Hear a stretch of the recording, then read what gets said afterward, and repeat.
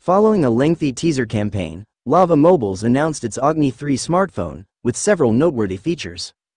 The main attraction is around the back, and it's not the cameras but a 1.74 secondary AMOLED touchscreen. It serves multiple purposes ranging from displaying notifications and allowing you to manage incoming calls, to acting as a camera control for taking selfies, with the main 50 megapixels camera.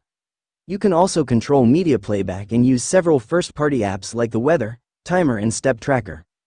The back also features a 50 megapixels main cam with a 1/1.55 Sony sensor and OIS. It's joined by an 8 megapixels telephoto with 3x optical zoom and an 8 megapixels ultrawide module.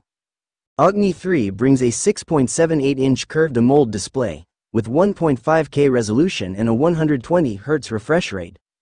It's rated at 1200 nits local peak brightness and features a 16 megapixels front-facing camera housed inside a punch-hole cutout.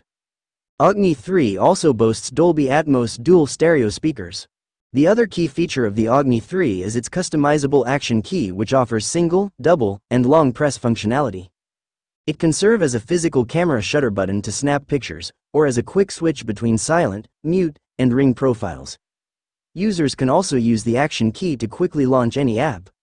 Agni 3 is equipped with MediaTek's Dimensity 7300X chipset and 8GB RAM with 128GB or 256GB storage as standard.